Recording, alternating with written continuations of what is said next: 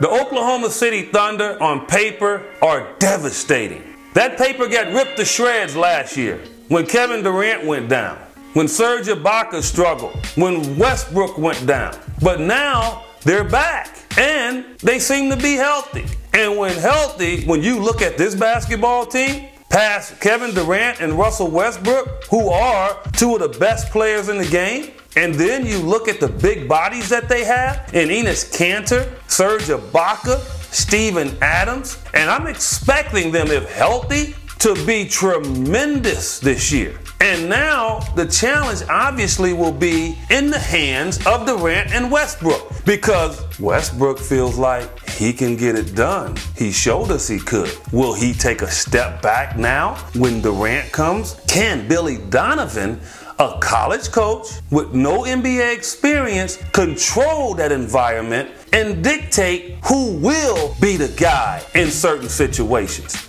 I'm not worried about the talent. I'm more worried about the psyche.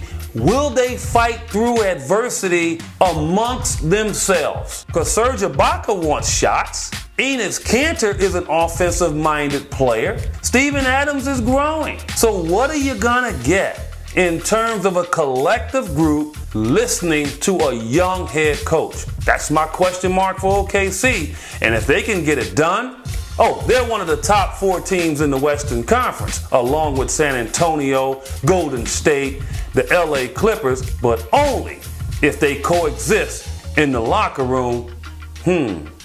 We will see.